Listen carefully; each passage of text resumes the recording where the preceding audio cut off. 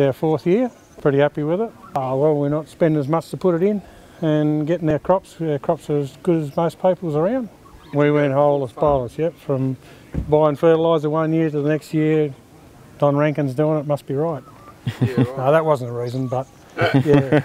But that was more or less, yeah, talking to Don.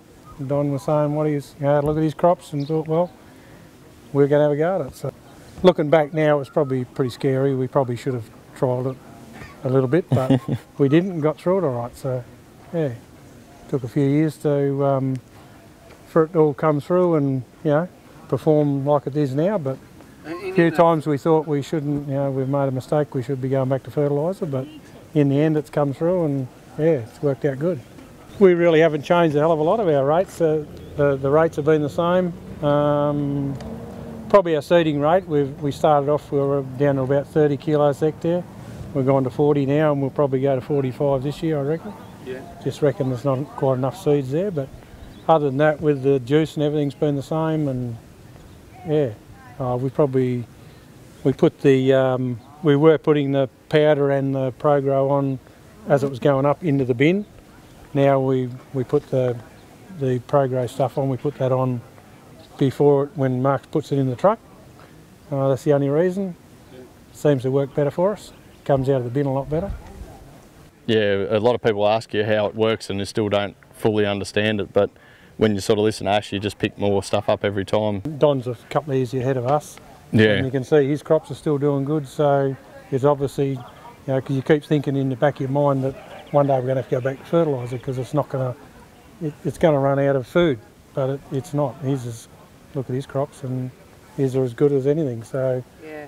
At least you're still going the right direction. Because we'd been doing wheat on wheat on wheat, we had all these problems that we had to get on top of first before the system really started kicking in. And we're seeing a big difference. Yeah. Our next problem is our hills. We've got to start doing something with them because we're not making enough out of them.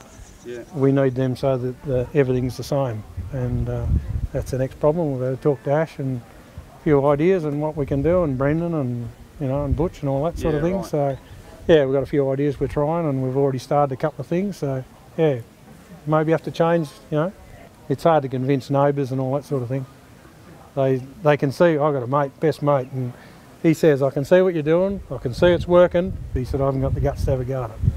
Looking back now, it's worked out, but it could not have either. But we probably wouldn't. If we had kept going with fertiliser, we probably would have had to sow a couple of years without fertiliser because we wouldn't have been able to afford it. Yeah, because we just weren't getting the crops. And the thing is with this system, if you're only getting 3 bags or 4 bags, we're still going to be able to hang in there. We're the ones that are getting 3 and 4 bags, but putting in twice as much inputs. They're not going to be able to handle it year after year like in this area does. So we had quite a few years of those, where we weren't growing crops. Yep. Skin of the teeth type stuff. Yep.